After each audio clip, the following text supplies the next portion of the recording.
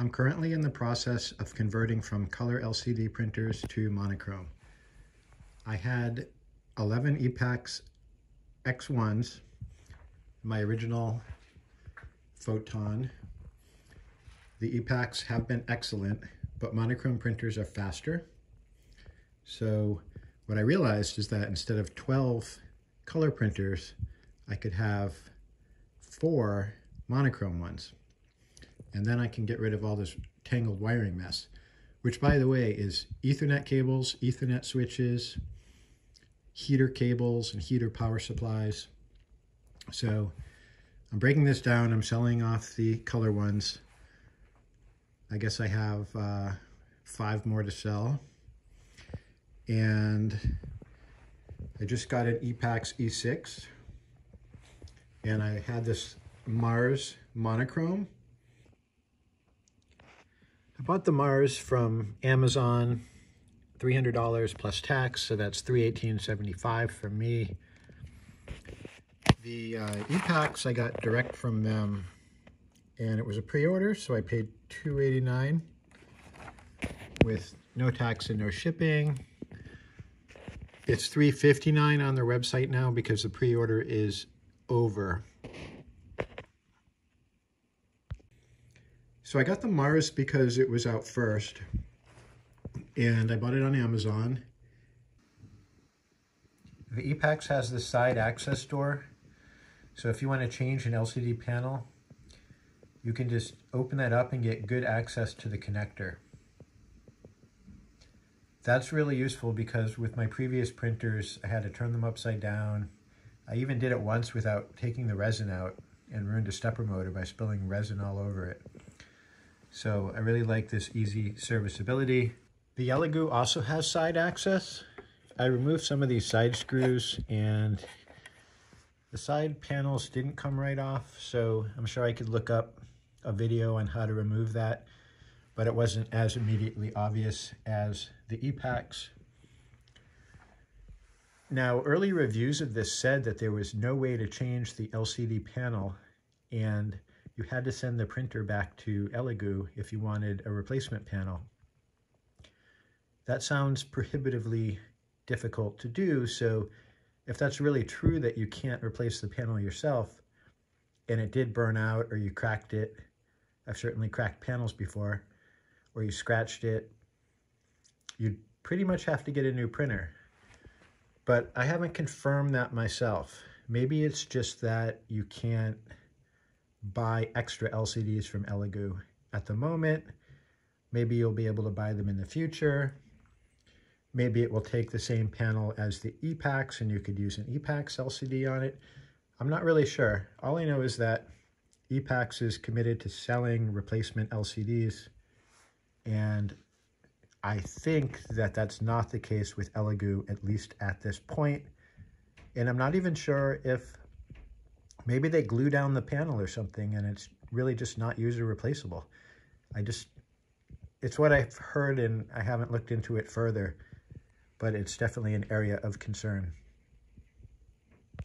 The back of the EPAX has an Ethernet port on it, which I really like because I run a printer farm and I have several printers, and I can just plug them all into an Ethernet switch and use software to load the files and start the prints without having to run over to the printers each time.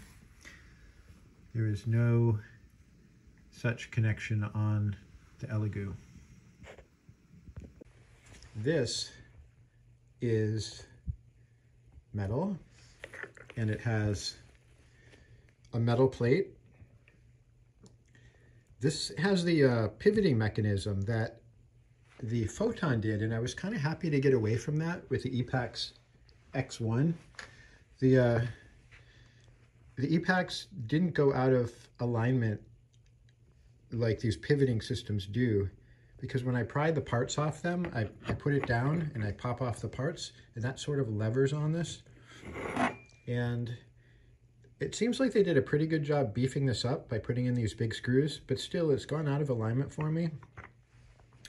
And I like how EPAX stuck with the 4-screw system. If you look at the X1, they have these 4 bolts, and once you set it, it never moves. And they kept that with this new system. So here it is. And they made this engineering plastic. It's like a fiber reinforced plastic.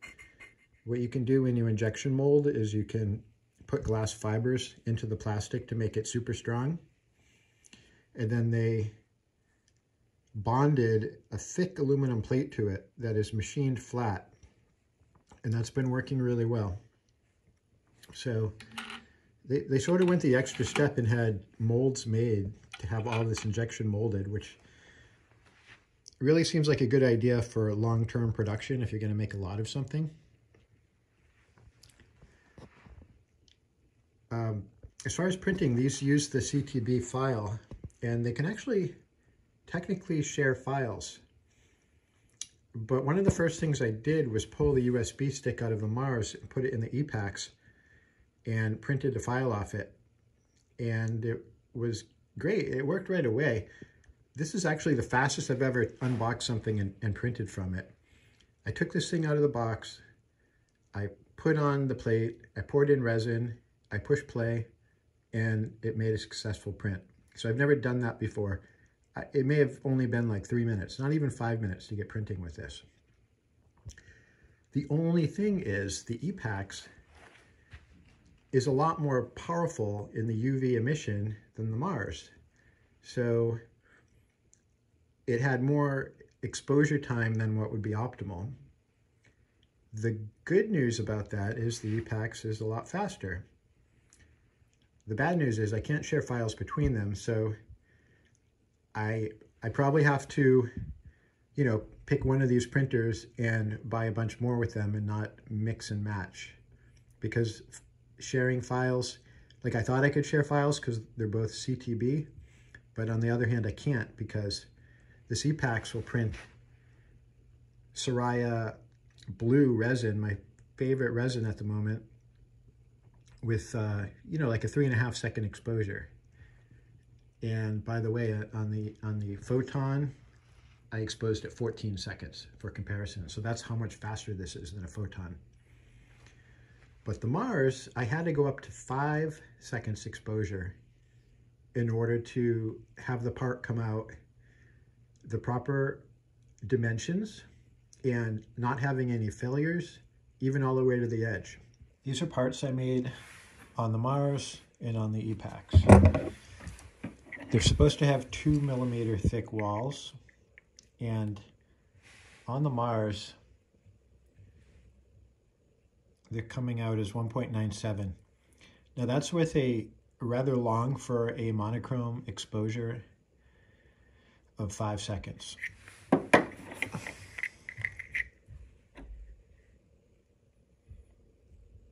So in order to print a size with Soraya Blue, I would actually have to go even a little more than 5 seconds, maybe 5.5 seconds. I took the same file and plugged the USB stick directly into the EPAX.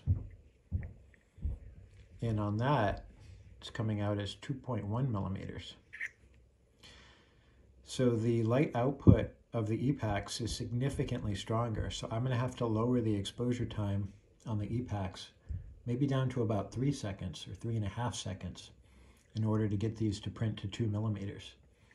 But that's actually a good thing because then the print time is much less overall and it will make my parts faster. So I love how the EPAX is faster, but I probably can't keep both of these printers. I'm just gonna have to pick one. The other thing I noticed, and it's pretty subtle, but if you look at this plate size, the LCD on these mono printers is larger than the Photon and the X1. And it's not a huge difference, but it actually is, because I used to make 9 parts at a time of the part that I make the most. And with either of these new printers, I can make 12 at once. So not only is 4 times faster than a Photon in terms of exposure, but since it holds more parts, it's more than that. I mean, it really has like 5 times the throughput. So I'm definitely excited about replacing a lot of my printers with fewer printers. I still need a bunch because I don't like changing resin very often, so I keep different resin types and colors in different printers. So I definitely recommend a monochrome printer. I am thinking of standardizing on the Epax because it's faster than the Mars. You can change the LCD on the Epax and you can't change it on the Mars. And also it's quieter. So if I turn this on, well actually it is on. It's on, you don't hear anything. But the reason why the Mars is off is because you can't leave it on. So I just powered it up. And you can see for some reason, the fan comes on even when it's not printing, which I don't really understand because you need the fan to cool during UV emission, but it doesn't need to cool when it's just sitting there. So that's something they could tweak maybe, is just hook it up a little differently. And they could compete with the Epax if they either made their emitter more powerful to match the Epax, or maybe if they lowered the price more to have enough of a price difference that it was worth getting the Mars. But in either case, they're both a lot faster than my old printers. So that sums up what I've learned so far, and I hope this was useful.